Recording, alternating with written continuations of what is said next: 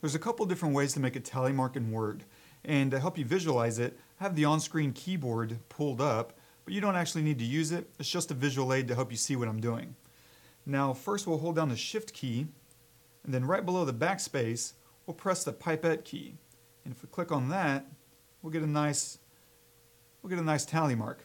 And if we make a few more, let's do 4 of these total.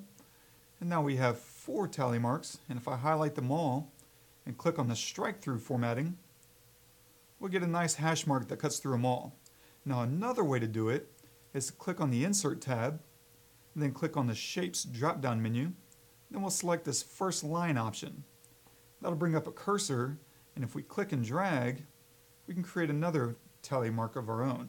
And if I hold down the Shift key while drawing, it'll make sure it's nice and straight, and then release. And then from there, maybe you can change the color to something else that you like. And that's how you can make tally marks in Word.